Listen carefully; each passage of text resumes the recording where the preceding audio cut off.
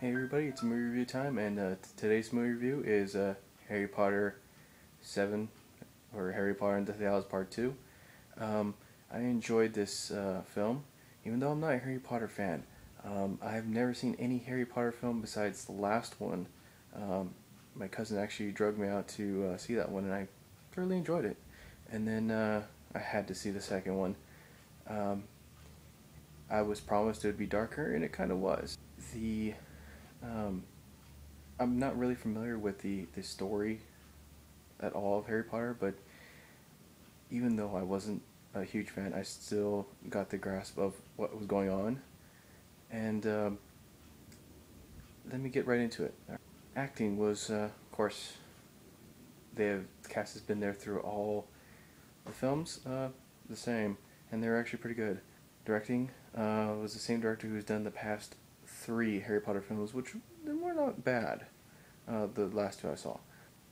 Writing, like I said, I haven't really read the book, so I can't really judge it, but the writing seemed okay from what I heard.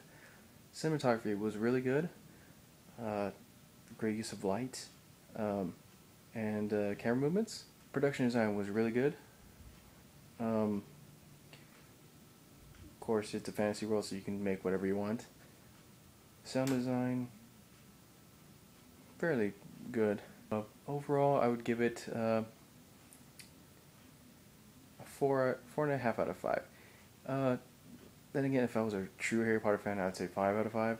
But being an outsider, it's still worth seeing, and it did live up to the hype. I did not see it in 3D. Then again, it wasn't shot in 3D, so it's kind of pointless to buy into the 3D. However, I did see the Dark Knight Rises trailer before the movie.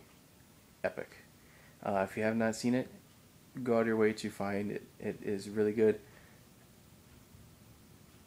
It's a little teaser of what's to come, and there's only a couple scenes that you actually see from the next one, but the whole build-up just makes it fantastic.